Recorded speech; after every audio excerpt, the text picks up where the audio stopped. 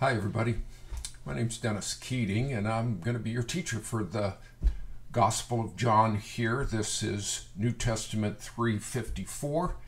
It's a level 3 New Testament class, and I'm just thrilled to be starting with you, and I'm really looking forward to getting to see you and getting to know you face to face up there during the intensive week. And so this introductory video is meant to give you a little bit of background and a little bit of insight into who I am as a person, and a little bit of the background of the Gospel of John that will kind of set the course for your reading, for your memory, for the discussion board questions, and everything that's going to go on in this class. So let me just sufficiently say that I'm thrilled to be with you, and can't wait to meet you personally, find out a little bit more of your story and how the Lord Jesus has worked in your life. And I pray this will be a really, really meaningful time for you. I hope it'll be the best class you take while you're at the Bible college. So let's begin with a word of prayer, and then we'll dig in, and I'll tell you a little bit about myself, and off we go. All right, so join me in prayer. Our Father in heaven, we thank you most of all for your Son. Just can't say it enough, and say it often enough. Lord Jesus, we love you and we praise you because of your sacrifice upon the cross. And through your Holy Spirit and through your word, we pray now that our time together would be beneficial as we study this. We ask you, O Holy Spirit, to be our teacher, our guide into all the truth as you have promised, and that through it all, Lord Jesus, that you would be honored, and Father, that you would be glorified by that. So I pray for my sisters and brothers here in this class, that we together might grow and learn. I pray that you would help me grow and learn as well. So speak to us. We would commit to you this entire class and everything that's involved in it, and really do from our hearts want to grow and know you better. So we thank you again for your word, and again I trust this time to you now, and ask for your blessing and guidance. In Jesus' name we pray. Amen. Amen. Okay, let's get started, and we'll just dig right in. Let me just give you a little bit of introduction to the class, and a little bit as to who I am. My family is obviously really important to me in everything that I'm doing and everything that I've done. But more than anything else, I just want to tell you a little bit about my life. My life verse is Galatians 2:20. Not everybody has life verses, but this was the first verse I ever memorized. I got saved in between my freshman and sophomore years in college. And I was very privileged to grow up in a devout Roman Catholic family. And my older sister was the first to hear about what I call the soft side of God, the gospel message. She was the first to respond to it, and she had a profound influence on me. She got involved with Young Life's ministry in high school, and then went on staff with them. And it was through her influence that I ended up at Forest Home Christian Conference Center, where I heard the gospel for the first time and placed my faith and my trust in Christ. That was in 1972, so over 50 years ago. So I praise the Lord, and this verse has just guided me. So if you want to know anything about me, it's really in this verse. I have been crucified with Christ. And so it's that union, that identification that I experienced with him. It's no longer I who live, but Christ lives in me. So the old Dennis died. I was united with Christ, and it's his life in me now, that I live by faith in this flesh, the Son of God who loved me and gave himself up for me. And that becomes the great motivation of my life. I have a principle that I've tried to follow, and it's called thanks-driven obedience, where every single day it's my opportunity to say thank you to the Lord Jesus for loving me and giving himself up for me, so that everything that I do, everything that I say, and really everything that I am is an opportunity, a thank offering, if you will, according to Hebrews chapter 13, something that really honors him. So every day I'm not trying to earn his favor. I've already received it, and now it's just my opportunity to say thank you back to him in everything that I do. And so even in this class, I pray it's a giant thank offering to him. My ministry life verse is in 2 Timothy chapter 2 and verse 2. The things that you have learned from me in the presence of many witnesses, these entrust to faithful men who will be able to teach others also.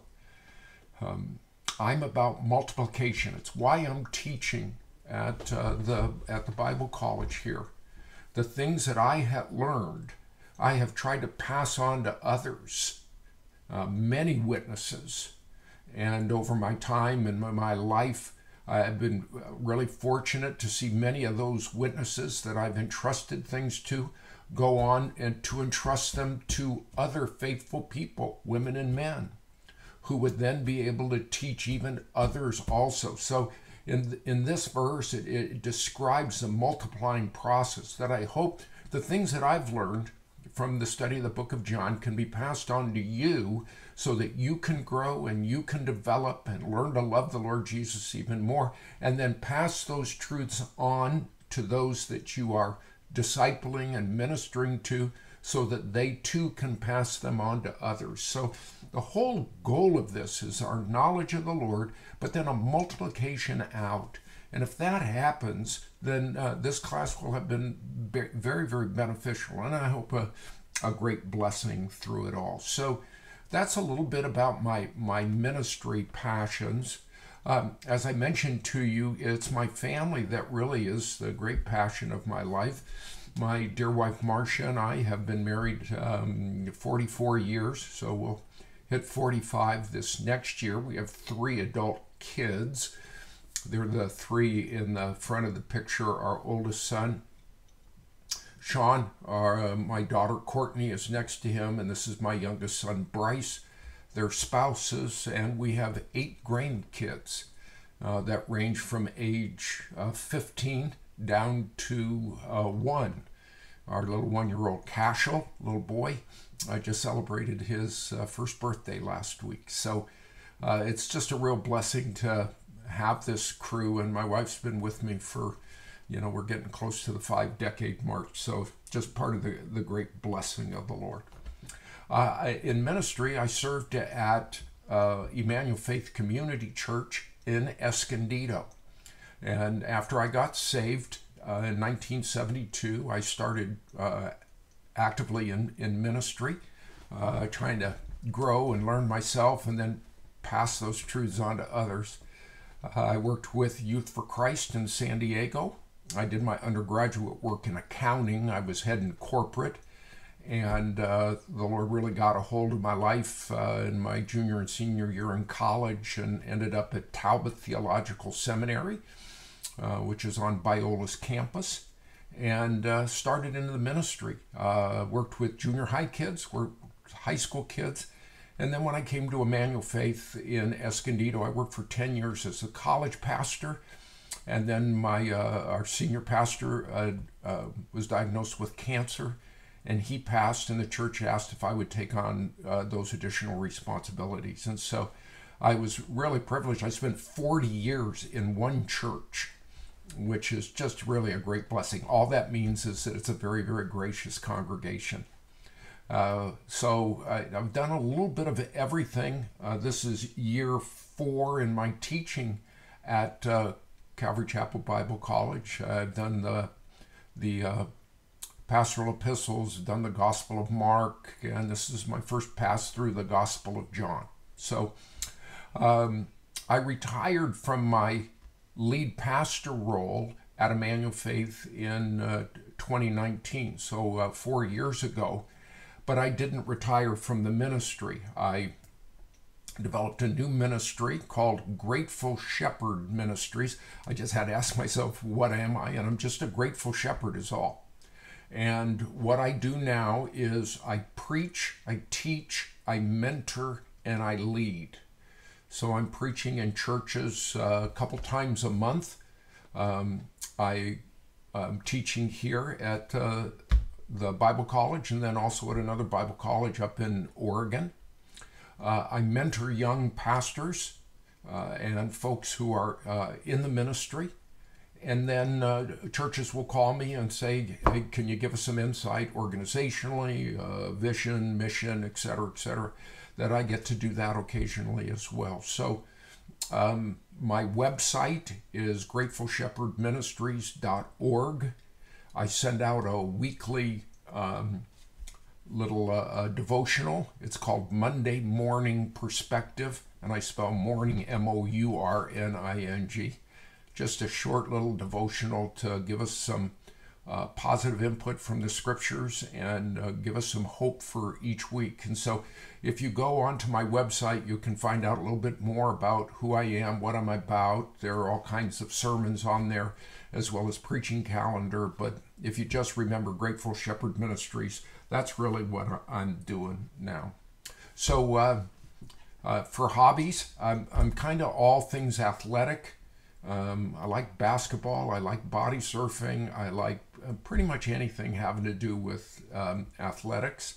And I do woodworking as a hobby, so I can take $100 worth of wood and turn it into $12 worth of furniture with the best of them. So there are some things now that I can do for people, helpful, and I'm just really excited. So that's a little bit about me and about what I'm all about. So let's get on into all of this and start really with a little review of the course requirements. What you will need for our time in this introduction is you'll definitely need a copy of the syllabus either up on your screen or have access to it in some way. You'll need a Bible, obviously. I use the New American Standard Bible, the update edition, 1995. There was a new update in 2020, but I use the NASB updated. You can use any Bible that you want, but I just need you to know the one that I'm going to be using. The NIV is great. The ESV is great. I like the New American Standard because it is the closest in its translation to the original text. It's not always as readable as, say, the NIV or the ESV, but it gives you, via the punctuation, etc., the closest things, and you have to do some understanding and interpreting to make it readable. But I really like the NASB. It's always been my go-to study Bible, and that's the one that we're going to be using, okay? The other things that you'll need is is an outline of the time. Each one of our classes will have an outline for you to download. There will also be PowerPoints for you to download. There'll be an outline of this introduction as well as a PowerPoint that you can download, and I think it will be helpful to you. I'm a visual person, and if I can see things, it helps me understand them a little bit better. So you'll need your New American Standard Bible, you'll need that outline, you'll need the PowerPoint up, and then also that having that syllabus during this class will be really, really important. The reading that we're going to be doing and the commentary that we're going to be reading from is D.A. Carson's work in the Pillar New Testament series just called The Gospel of John. I can't see this too well on that screen, but it's D.A. Carson, The Gospel of John, Pillar New Testament commentary, and it's available on Logos, and so I would encourage you can look for it there. But the reason why I'm choosing this is that it's challenging reading. D.A. Carson is probably the go-to commentary for most people in ministry who are teaching through John's Gospel. It is an intermediate to somewhat advanced kind of a commentary, and I think you should have access to it and some familiarity to it in this year level class. So I picked it because of its scope of information. He touches on pretty much every subject that John is dealing with, especially in the background. It'll be some challenging reading in spots for you, but you do not need to have a prerequisite in Greek, though it does refer to the Greek text throughout this commentary. But I think it's something that you should be aware of. And so with this D.A. Carson reading, you'll see in the syllabus on your assignments, there's a page assignment for you to read. And for this very first class, what I'd like for you to do before we meet is I want you to read through the entire Gospel of John in one sitting, preferably, before this first class. So it would be really helpful for you to be familiar with the text itself. And then you'll also see on the syllabus here your reading assignment for this first class here, and the pages, page 1 to page 110. And I've put down skim pages 23 through 87 because there's a lot of background information here. The Gospel of John has been dissected and studied for 2,000 years. And there's a tremendous amount of input and debate and discussion and disagreement about this gospel that you just need to be familiar with. And so once you get into Carson's writings, you'll see that he is very, very deep and can give some broad scope of background information. And I just want you to be familiar with it, okay? But I really want you to focus in on is the purpose, that's pages 87 through 94, and the theological themes, pages 95 through 100. Those are the ones that I really want you to focus in on because your discussion board questions will be related to that purpose and the theme for this first week's assignment. So if you look in the syllabus, you'll see when everything is due. Read the Gospel of John, watch this introductory video. The discussion board question number 1, we'll go over that in just a second here. Commentary reading, all right? So let's just go through the aims then. So you'll need your Bible. You'll need D.A. Carson's commentary, the Pillar New Testament series here, the Gospel according to John. My goals and aims are stated there for student learning. At the top of the list is that you grow deeper in your love for the Lord Jesus. That's what this is all about. It's not just about head knowledge, it's about heart knowledge. And for our love and our appreciation for who he is and what he has done. We'll want to be able to identify, summarize, and explain the purpose, themes, and major sections of Jesus' ministry as recorded in John's Gospel. There's a number of different outlines, and we'll get to that here in just a little bit. But I want you to be really familiar so that you would be able to give the broad themes of this wonderful, wonderful text.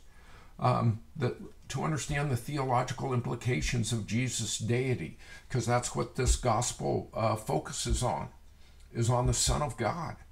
And to be able to explain those theological implications through the signs, the miracles, through the statements. And I hope you'll come away with a deep assurance that you're saved and that the Lord Jesus has you. That's my heart prayer, to be able to understand, explain, and better experience the ministry of the Holy Spirit. There's a significant section in the Gospel of John, chapters 13 through 17, and really chapters 14, 15, and 16, has great detail about the Holy Spirit's ministry. And it's going to be one of the themes that we'll focus in on, understanding who he is and how he works and what he does and what his purpose is and his role is in the Trinity. So pretty exciting. And then be able to apply the teaching and lessons to life and ministry. So I hope it'll be practical for you. And I'll look forward to interacting with you about it. Okay, so those are the goals and the aims. Let's review for just a minute the course assignments here. You'll see in the syllabus, attendance, 15% of your grade is going to be just showing up. And that's obviously applicable in the intensive week. But more than anything else, it's going to be participation and engagement really are the key. So again, not just head knowledge, this is about the heart. And that's what I want to most communicate to you. That my desire is that you grow individually and not just be able to spew back information, but that in your heart you really will grow. So engage in this, but attendance is a big part. There will be discussion board questions there. Lord willing, the plan is for you to have a discussion board question on Monday. And that'll give you a few days then, and you can read in here in the course requirements of a 200-word response to that discussion board question. This is for you personally. It's a personal response for you. And then in addition to your own personal response, there'll be 2 other students that you'll need to respond to as well. And so there will be a chat room of some kind where you will go online and can respond to other people's personal response and to the discussion board question. That response to others will be 100 words, and it'll all be graded based on content and thoughtfulness and obviously in discussion about the question and the information and insights given in the commentary. So we won't have groups that you will be in throughout the whole time together here. So try to go on to a variety of people's response board and respond to different people at different times. And you read through. If you have any questions, my email and my phone number are up on that syllabus. So I'd be happy to interact with you on all of that. But so your discussion board questions are a good chunk of this class and the way that you interact, because it's going to be about your reading. The third area is your weekly reading assignments, and we've already covered that a bit. You'll just see what you'll need to read in the commentaries. I'll ask you to read through the Gospel of John a second time, and you'll see when that is due also in the syllabus. So there's going to be a significant amount of reading here. The next thing are memory verses. And there's going to be 16 verses that I want you to memorize. My guess is that you already have a lot of them. But I'm a big Bible memory person. It has really impacted my life. And so you'll see how we're going to grade them here. I just want you to write each one out 10 times and email it to me. And I just want you to try to memorize these verses. This is for you. This is not for a grade. This is just for you. And so if you mess up a word here or there, don't worry about that. I just really want you to try to get it right. And every verse just needs to be written out 10 times. And if you do copy and paste, you got a bigger problem, all right? Because I'm just going to ask you to be honest here and really try to memorize these verses, okay? And we'll just keep that all above board. You'll see the next thing is the term paper. And I've listed 7 different issues that you can choose one of the following. So either a conversation with Jesus. It's one of the unique things about the Gospel of John. He records a lot of individual conversations that aren't in the other Gospels. Nicodemus, the Pharisees, the Samaritan woman, the paralytic, the Mary and Martha. There's a lot of people that he has discussion with. So you could pick that one. You could pick a theological theme on the deity of Christ or the ministry of the Holy Spirit. What does it mean to believe?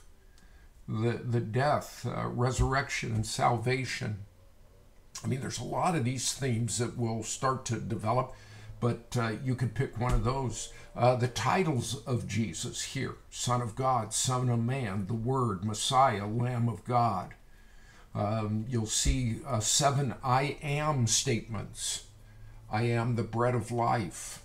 I am the way, the truth, and the life. You could do your term paper on the I am statements. You could do them on the 7 miraculous signs. John builds his gospel around those signs.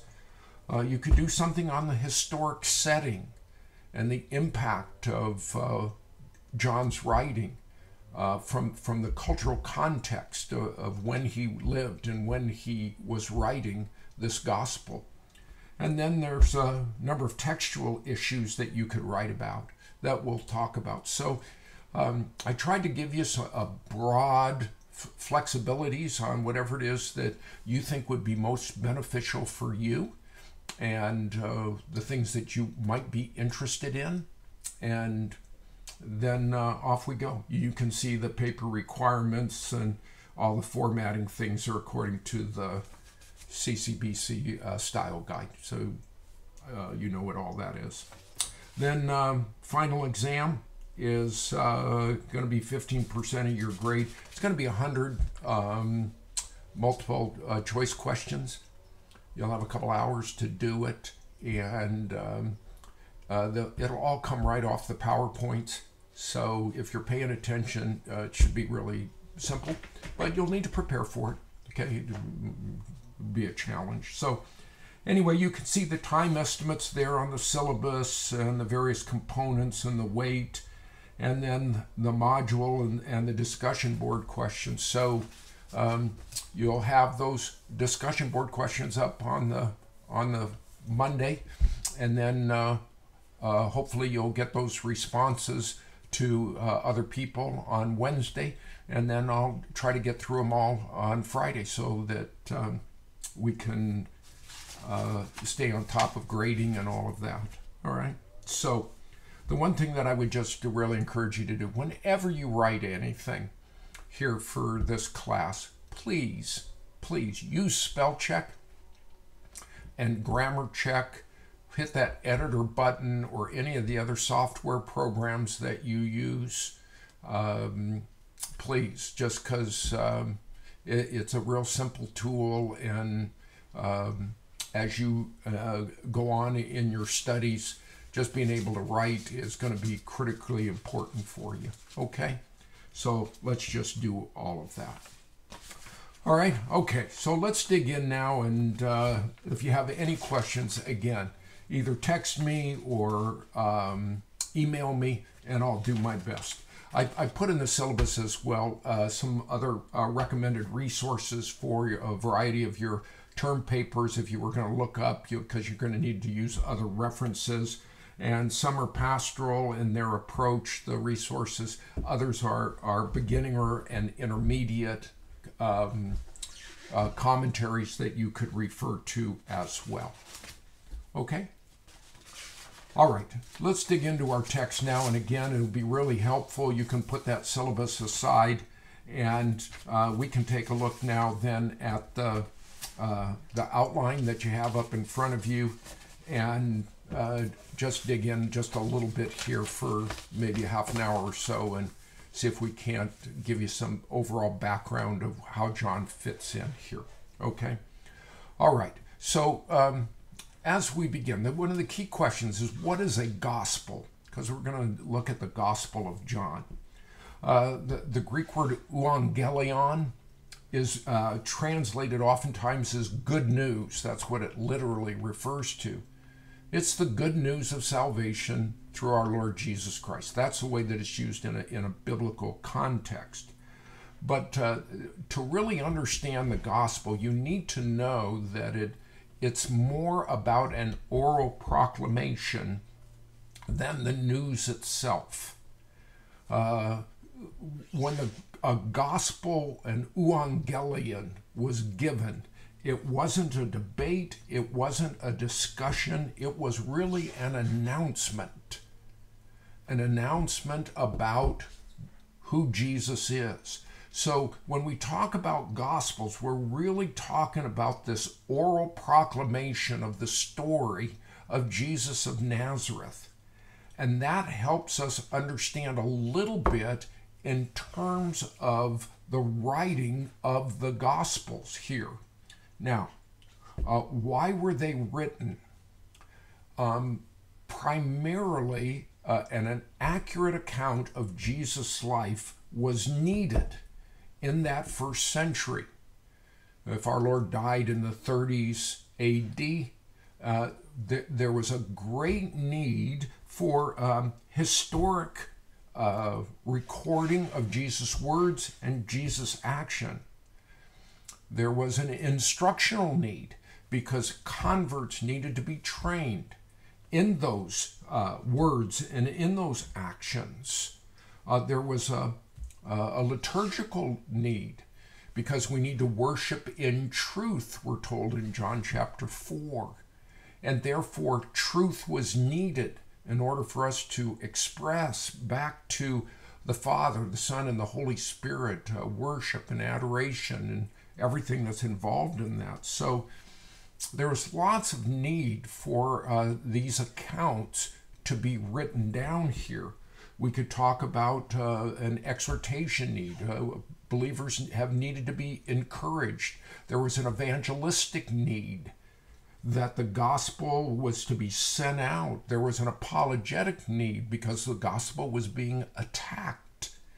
So this oral proclamation of who Jesus is and what he did needed to be collated, needed to be recorded, and needed to be put down for an accurate account of our Lord's life.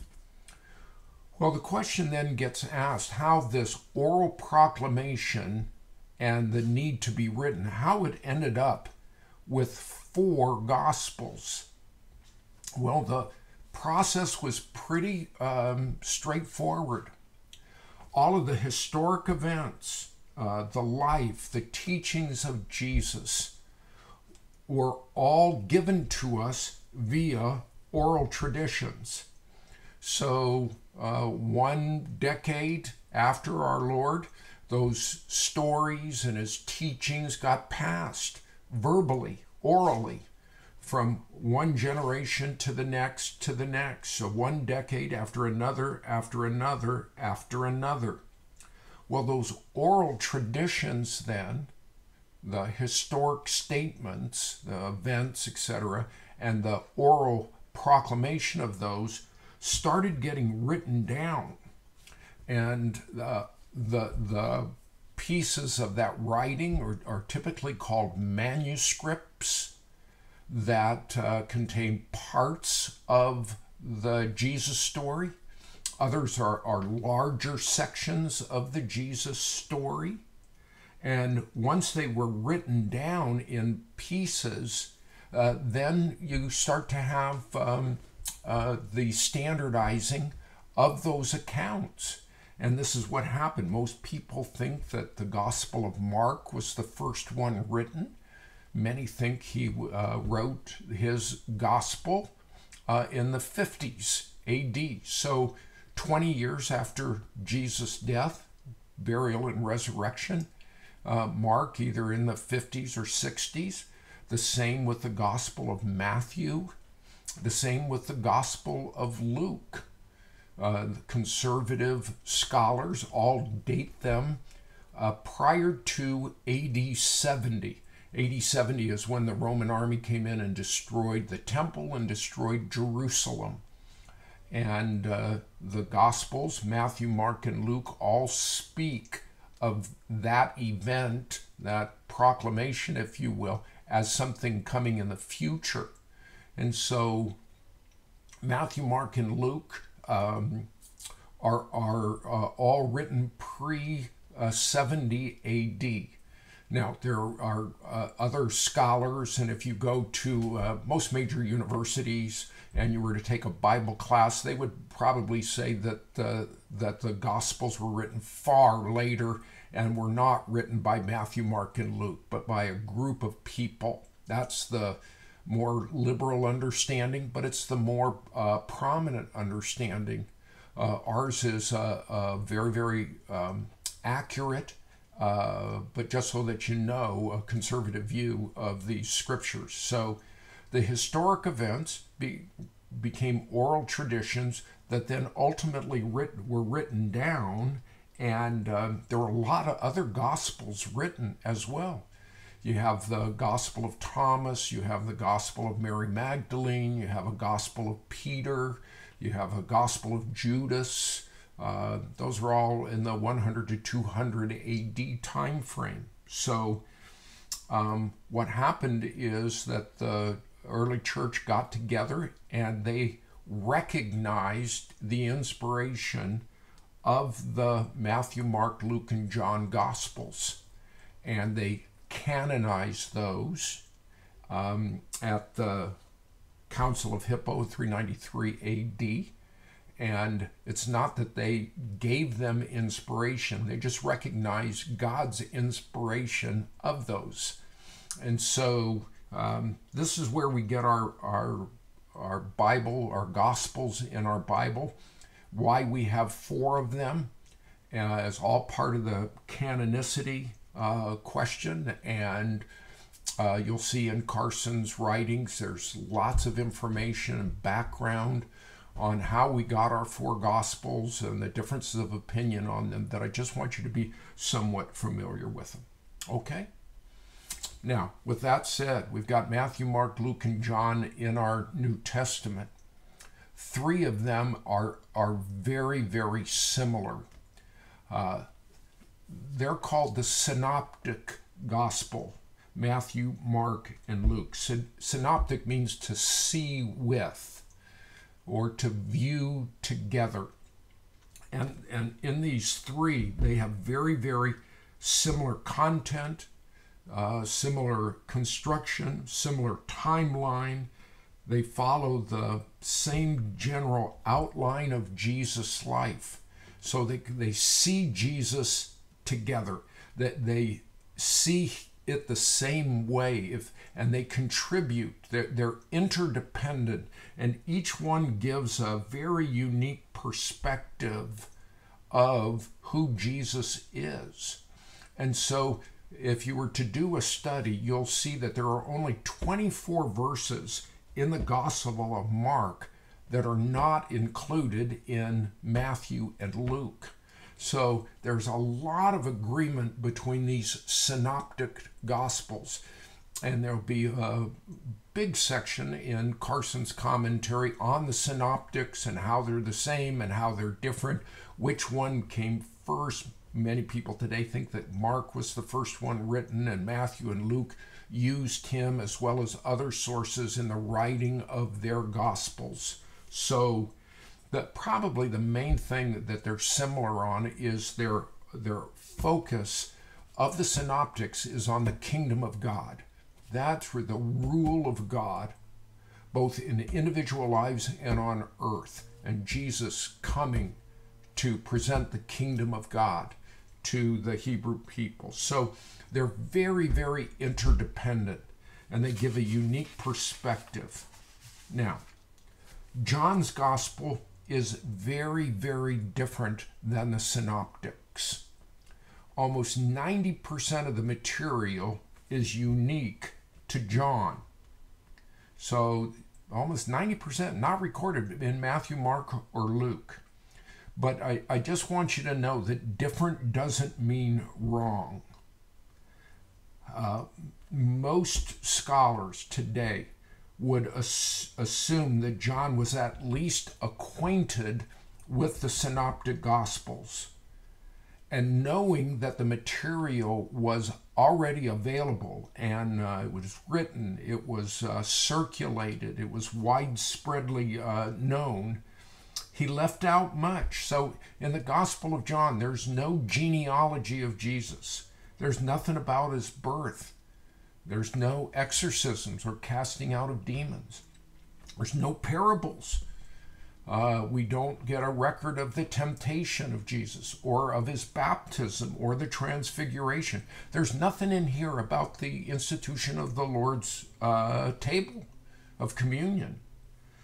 We don't get a list at all of the We don't get a list of all of the 12 disciples in John here. So it's really, really different in its recording. And the reason is because we think he added what they did not record, what are not mentioned here, in order to, in many ways, supplement those Gospels. And so 5 of the 8 miracles of John are not mentioned in the synoptics here. It's the only place that we read about Nicodemus, the only place we read about the Samaritan woman, the only place that we get the raising of Lazarus from the dead. Maybe the most astounding miracle outside of our Lord's own resurrection here. It's the only place we see the washing of the disciples' feet. It's the only place where we read about doubting Thomas here. So there's a whole early section of Jesus' ministry in Judea and Samaria that the synoptics barely mention. That it's a large part of John's gospel here. So this was meant to complement. This was meant to supplement. And if we understand the traditions of the church and we understand the early writings accurately here, John's purpose was to write a spiritual gospel. Clement of Alexandria in Egypt, he was 150 to 215 AD here. He's quoted by Eusebius. Eusebius is 265 to 3 something AD, saying that John's purpose was to write a spiritual gospel. And we can take that as such. And I think that's the reason why there's so much theological information in this, because John really wanted to present the spiritual side here. And so it's a very unique portrait. That's what I guess I would say in summing up. Very unique portrait of Jesus in the Gospel of John that we're going to see. So if I had to divide this out very, very broadly, Matthew's portrait, he presents Jesus as the Jewish Messiah. That's why there's so many Old Testament quotes in the Gospel of Matthew. Mark is very action-oriented, and he presents Jesus as the suffering servant, the Messiah who came to die. Luke's portrait, a little different, with a strong emphasis on the humanity of Jesus. John's portrait, though, is going to be mostly about Jesus as the Son of God. He is the divine being that reveals God the Father to us, as we're going to see in just a moment. So, in a big, broad statement, the synoptic gospels are focused on the kingdom of God. John focuses on the king. And if you can keep that, then you'll have the synoptics and their focus and the Gospel of John and its focus separate. And these were meant to complement each other, to supplement each other. So in a big, broad context, the Gospel of John is going to be a very, very unique study for us. So again, with that stated, let's dig in now to the Gospel of John itself. It's an anonymous book. All of the 4 Gospels are anonymous. Paul began a lot of his writings. Paul, an apostle of Jesus Christ, to the saints who are at, etc. This Gospel doesn't start that way. It's not in the body of the Gospel text. The Greek title of it is simply According to John. And that was given to it when it was compiled and used from about 200 AD onward. But the word gospel was added later, and we just use all of that, the gospel according to John. Just know that it's not in the body of the text itself, okay? So you'll read that this author, anonymous author, just understand that that's the way that it is in each of the Gospels. The only thing we know about the author per se is that he describes himself as the disciple whom Jesus loved. That's in chapter 21. A couple of times it is stated. And there's lots of opinions on who was the disciple whom Jesus loved. And again, D.A. Carson and a lot, if you ever did any extended study on this, who was the author of John? That's one of those textual issues. If you want to study this some more, there's tons of stuff that's written on this. Some people suggested that it was Lazarus, because in John chapter 11, Jesus is overcome, and somebody says, oh, how he loved him. And so some people have suggested Lazarus. Some people have suggested that it was kind of a description of an ideal Christian, that it wasn't a real person. And so you're going to get all kinds of different opinions. What we know is this: whoever this disciple was, he was an eyewitness of the details of Jesus' life. All right? He's got firsthand knowledge. He knows how many jars of water were at the wedding of Cana. He says that there were 6 of them. The man who was paralyzed and healed in John chapter 5, 38 years. Only a first-hand witness would know that kind of information. He gives the name of the slave. Peter cuts off his ear. The slave's name was Malchus. In John chapter 21, they bring in a haul of fish while Jesus is on the shore. And John gives a number, 153 fish. So somebody had to be there to know all of that. This author has firsthand knowledge of Palestine and of Jerusalem. He knows Jacob's well is in Sychar. He knows about the pools of Bethesda and Siloam. He knows about Solomon's colonnade in chapter 10. And then he has firsthand knowledge of all the Jewish feasts. There's language, all of the traditions here. He introduces Hebrew and Aramaic words, Rabboni, Cephas, Messiah.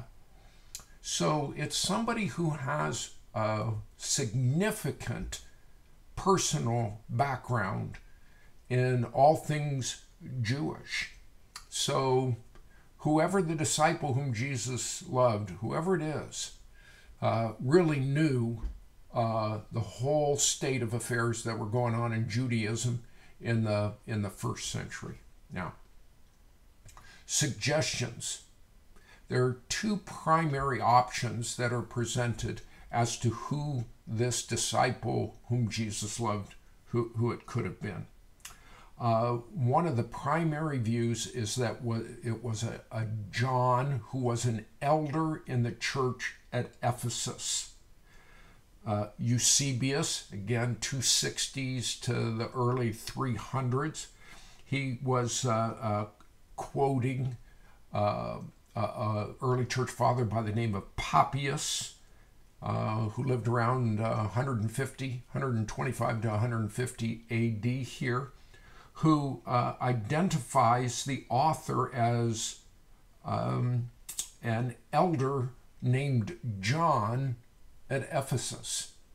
So there was an apostle named John in Ephesus, and according to Papias, there was also an elder by the name of John. Some people think that it was this elder. And if you take into account the writings of 1 John, 2 John, and 3 John, that those letters are introduced as being written by the elder.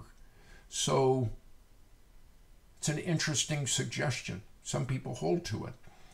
But an awful lot of people will hold to that this is the Apostle John. Irenaeus, who was a bishop of Lyon in France, was a disciple of Polycarp. And Polycarp, AD 70 to 150 AD, Polycarp was a disciple of John the Apostle. And it was he who, this Irenaeus, who identifies, says that Polycarp told him that it was John the Apostle. He lived in Ephesus. He was advanced in age here. And it was Clement of Alexandria again who said that John in Ephesus wrote this spiritual gospel here. So church tradition has assumed that it's John the Apostle, and we're going to make that same assumption here. If you want to read some more on this, you go through that the introductory comments on D.A. Carson's commentary. You'll see there's lots of different views. So what do we know about John the Apostle? He's the brother of James. It's always James and John. His dad's name was Zebedee. He was a fisherman. His mom's name was Salome. Many people think that Salome was the sister of Mary, Jesus' mom. And that would make James and John Jesus' cousins.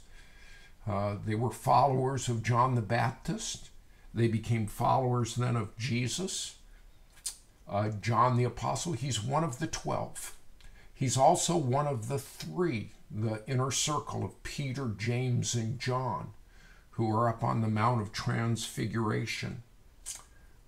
He and his brother, James and John, get a nickname. They are called the Sons of Thunder because of their personality. And then he became the Apostle of Love because of his writings here in the Gospels as well as the letters. After the resurrection and ascension, but before 70 AD, John took Mary with him to the city of Ephesus.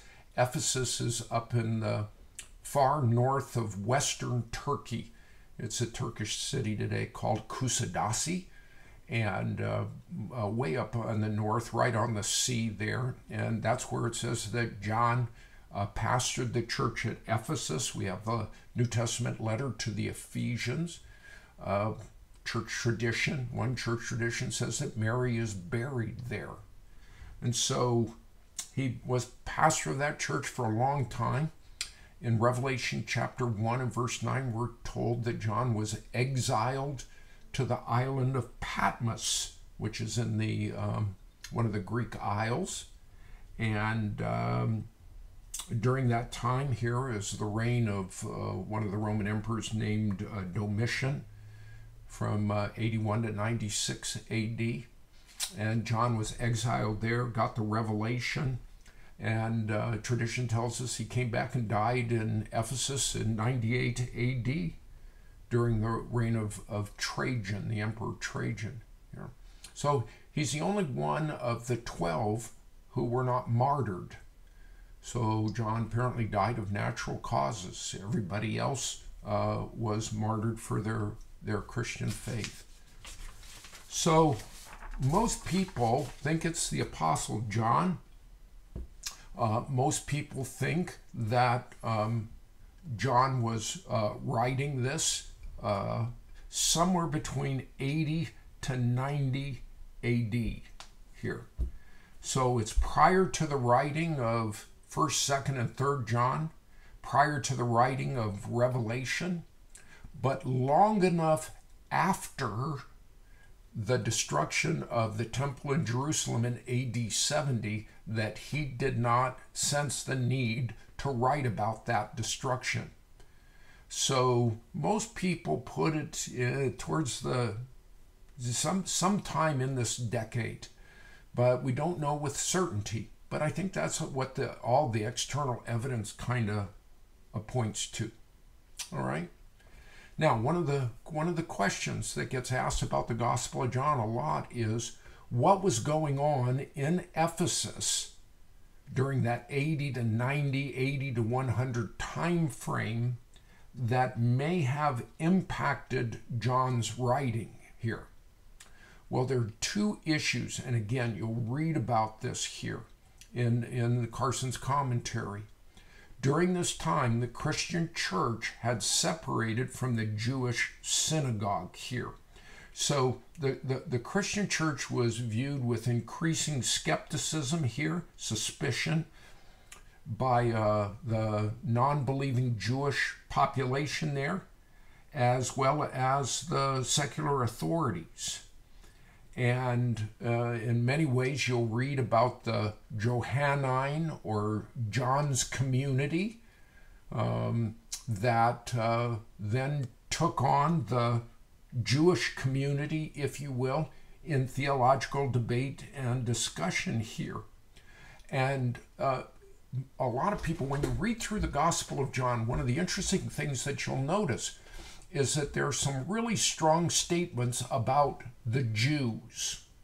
And when you first read it, you kind of shake your head a little bit, because Jesus and the apostles were all Jews. And it seems to be there's this adversarial relationship between the Jews and Jesus and his disciples here. And there are some who say that that suggests John is bringing into the gospel writing some of what was going on in his own cultural experience here, and addressing some of those issues here. And so we'll talk about that when we get to it, but just know that there's some impact here. The Gospel of John is not anti-Semitic. It's never about race. It's never about culture. It's about reception and response to the Lord Jesus. And that's where it becomes adversarial, oppositional, if you will. That the Jews, oftentimes referring to the religious leaders, especially those from Judea, from the south down in Jerusalem, as well as the Hebrew people as a whole, the vast majority of them did not believe in Jesus. And so it became a very adversarial relationship. And John wrote about it here. But he's not anti-Jewish. He's not anti-Semitic in any way, shape, or form, because he himself is a Jew. The other thing that seems to be in the historic setting is the whole heresy called Docetism. Dokeo is the Greek verb that literally translates as to appear or to seem, if you will. And the Docetic heresy was that Jesus was just a man who seemed like he was completely human, that the Christ Spirit came on him at baptism but left him prior to his crucifixion and death. And so it only appeared like Jesus was human. It only appeared like he was divine, but he really wasn't. And so this whole emphasis that John gives about the full humanity and full deity of Christ, some would say is a response to what was going on during his time frame. There's another heresy that comes up a little later than the first century called Gnosticism that John writes about extensively in 1st, 2nd, and 3rd John. But this Docetism seems to be a major issue in Ephesus that John seems to write about. So just keep that in mind as we go through this. You'll read about this in various commentaries. Just know that the Holy Spirit inspires John to write what he writes. So whether it had emphasis in the latter 1st century, 80 to 100 AD, or whether it was an issue of the day, 30 AD, when Jesus lived, the Holy Spirit inspired all this and wants us to have it. And so we'll dig into a little bit onto these two issues once we get into the text. Okay? Let's move on to the purpose. The purpose of the Gospel of John, one of the clearest statements in all of the New Testament as to the purpose for its writing. It's in John chapter 20 and verse 31. These things have been written so that you may believe that Jesus is the Christ, the Son of God, and that believing you may have life in his name. So it's that phrase, that you may believe, that gives us really a twofold purpose in this Gospel of John. The first is an evangelistic purpose, so that you may believe here. the verb to believe, it's used 98 times in John's Gospels. And it's one of his primary focus. What does it mean to believe? Because you're going to see different levels of belief in different people at different times. Is it a genuine saving belief, or is it some kind of a spurious false belief? Is their faith true, or is their faith unreliable? Does one lead to salvation, but another does not? And so we're going to have lots of discussions. But John wrote so that people, when they read his gospel, would believe it, that you may believe.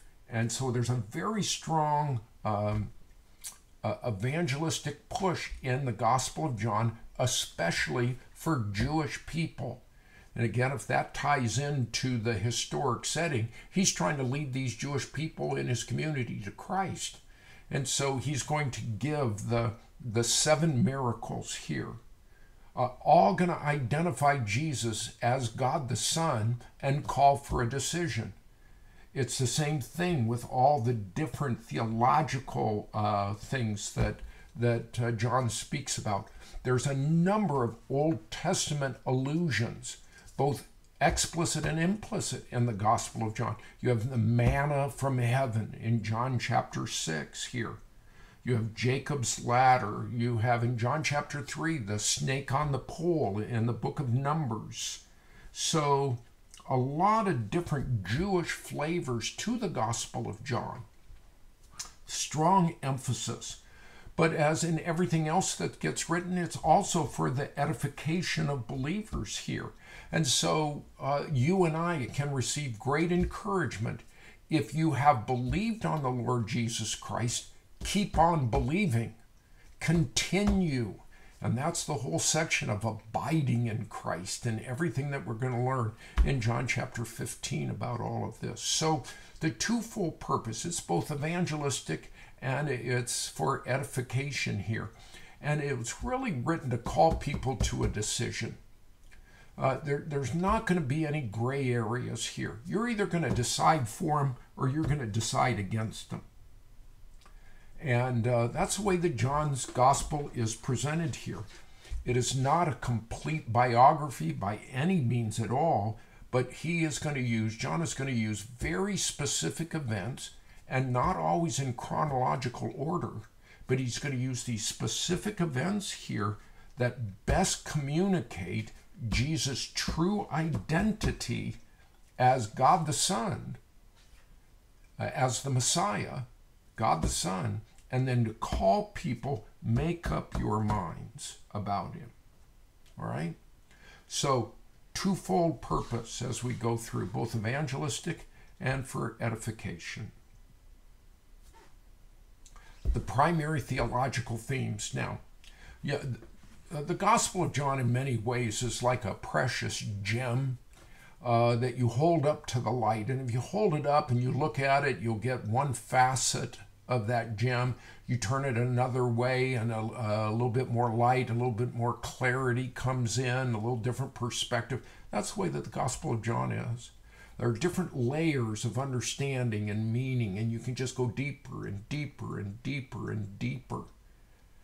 Because the things that he's writing about are the most marvelous truths in the world, but they are sometimes kind of mind-blowing when you stop and you think about him. And what we're going to do is we're going to highlight 4 during our study time together. The first, that Jesus is God in human flesh. That's the way John presents Jesus of Nazareth. He is the incarnate God-man. The divine and human natures were perfectly united. And so you get in John 1:1, in the beginning was the Word, and the Word was with God, and the Word was God. So he's distinct from the Father, but he's equal with the Father. He's an eternal being. He's the only begotten God. You're going to get all kinds of statements here about who Jesus is here. And each one of the I am statements, I am the bread of life, I am the light of the world, I am the door. I'm the good shepherd. I am the resurrection and the life. I am the way, the truth, and the life. I am the true vine. Each one of them communicates something about his divinity. And each one is a metaphor, and it gives us a little deeper understanding as we start to dig in to what's a door and what is light and what is bread and how do we get life from it and what kind of life is he talking about. All of this wrapped up in the identity of Jesus as God in human flesh here. So we'll talk a lot about this theme. It could be one of the themes that you write about in your term paper. The second theme, Jesus reveals God the Father. We'll see in our very first class when we're together, when we study the prologue, the meaning of the word logos. In the beginning was the Word. Well, the whole idea is that the Word is God's self-revelation. And that's the reason why John 1:18, the only begotten God who is in the bosom of the Father, he, Jesus, has explained him. So if we want to know anything about God the Father, we have to look at Jesus of Nazareth, because he is the God-man who was sent to reveal God the Father to us. And so you're going to look at the 7 great signs, if you will, miracles. There'll be 8 if you use Jesus' resurrection, 9 if you include the miraculous catch of fish in chapter 21. But typically you'll hear about 7 signs in the book of John: the water into wine, the healing of the nobleman's son in chapter 4, the healing of the paralytic in chapter 5. You're going to see the multiplication of feeding of 5,000 in chapter 6, is walking on the water in chapter 6.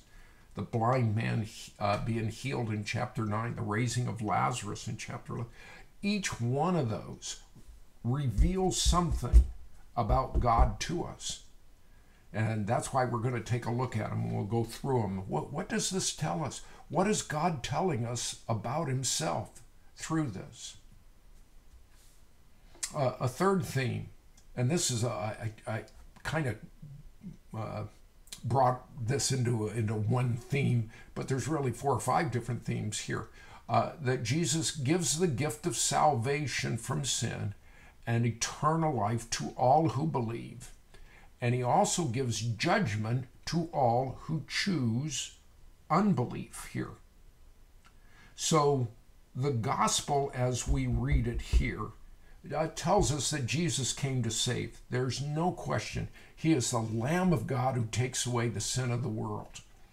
The critical thing now to see is John is going to weave conversations then as illustrations of those who believe and receive forgiveness and eternal life. Happens with Nicodemus.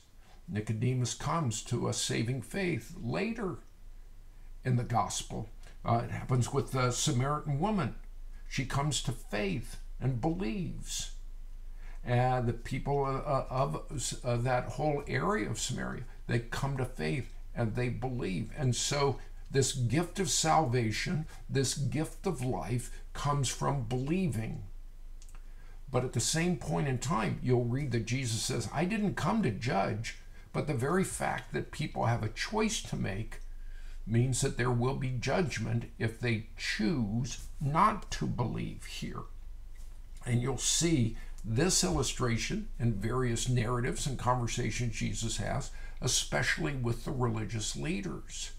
What does it mean to not believe? How does this work with the whole doctrine of sovereignty and election and choosing, and the choosing to not believe? How do we live within that tension?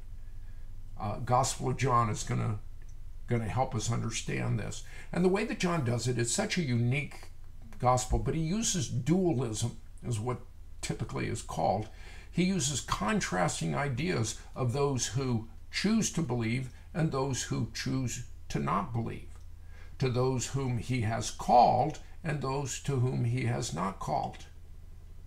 And so you'll see these words, light and darkness. You'll see love and hate. You'll see sight and blindness. You'll see I'm from above, you are from below. I know the truth, you are filled with lies. I am of my father God, you are of your father the devil. I am not of this world, you are of this world. And so you get these contrasting views. How do these work? Light and darkness. Why does someone stay in darkness rather than responding to the gospel? So we're going to talk a lot about this. Again, this idea of believing is the key. And then the fourth theme is all about the Holy Spirit.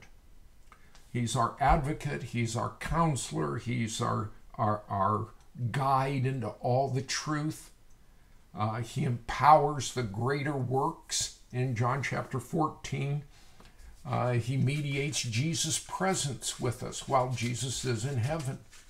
So there's lots of things that we'll talk about in this whole Holy Spirit ministry. And as you read through Carson's commentary and you focus in on the purpose and you focus in on themes, this will really help you understand a little bit more of some of the facets and the different layers and levels that you'll be able to take a look at. And we'll do some thinking, hopefully deep thinking about what these truths are.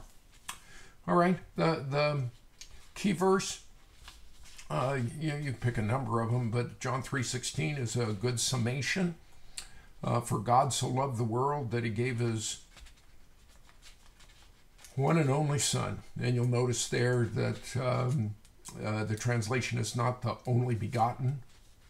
Monogenes, the Greek word, not best translated begotten. It's about a uniqueness. And so his one and only Son, probably a way better translation. Point being that whoever believes in him shall not perish, but have eternal life. So this is out of the NIV, and if you'd like to memorize that, I'm sure all of you have. That's one of them. Okay. So here's the outline that we're gonna follow. You'll see in many different works a little different outline, a little simpler outline. Everybody agrees that chapter 1, verses 1 through 18 are about the prologue. It's about the incarnation and the Son of God. It goes all the way back to before time began, in the beginning. And that connects us in many ways back to Genesis 1:1. In the beginning was the Word. So that's the prologue, the incarnation. And then from chapter 1, verse 19, all the way through the end of chapter 4, you're going to see the presentation of the Son of God. So this is all going to be about the Son of God everywhere that you go. You're going to read about, and then chapter 5 through 12, the opposition to the Son of God. During our intensive week, where we'll divide this section into 2 different sections on 2 different days. There's so much material in it. But you get the incarnation, the presentation, the opposition. You're going to get the instruction in chapters 13 through 17, where Jesus focuses in on the disciples and what they need to know, because he's going to be leaving them. He's going to die, he'll be buried, he'll rise from the dead, and then ascend back to heaven. And here's what he needed them to know. Then chapters 18 and 19, to a large extent, are the execution of the Son of God. The resurrection, the end of chapter 19 through chapter 20. And then there's an epilogue, conclusion, if you will, on the dedication to the Son of God. And that's all of chapter 21. You'll read, I was mentioning a simpler outline. Some people will give the prologue, then the book of signs, S-I-G-N, the book of signs, then the book of glory, chapters 13 through 20. And they'll call it the book of glory because Jesus likens his death and burial, resurrection to his glorification. And so they call it the book of glory.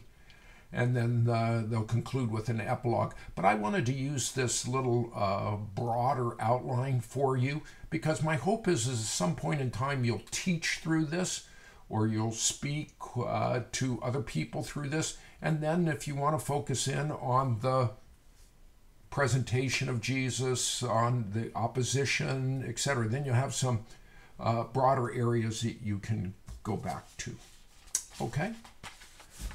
Okay, let me give you just one concluding illustration if I can. If I have a goal for our time together, it's this. What I hope to do and what I hope that you will do during this time is drink deeper.